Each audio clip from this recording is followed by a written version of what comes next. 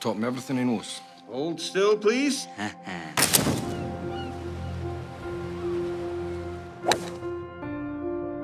That young lad of yours, he'll make a fine caddy one day. Thank you, sir. Why'd you let him talk to you like that, Dad? Because he has every right to. I work for him and the other gentlemen. Your station in life was set before you were born. A caddy's son you are, and a caddy you'll be. We'll see. What else would you be doing? Well, I'll be a golfer.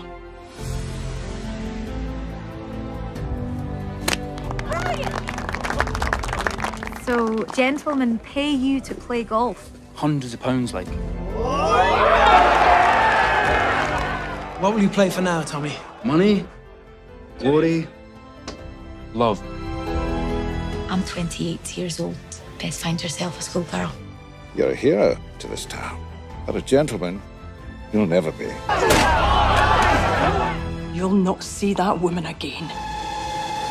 The game is catching on in England. You will be a wealthy man. Your place is here.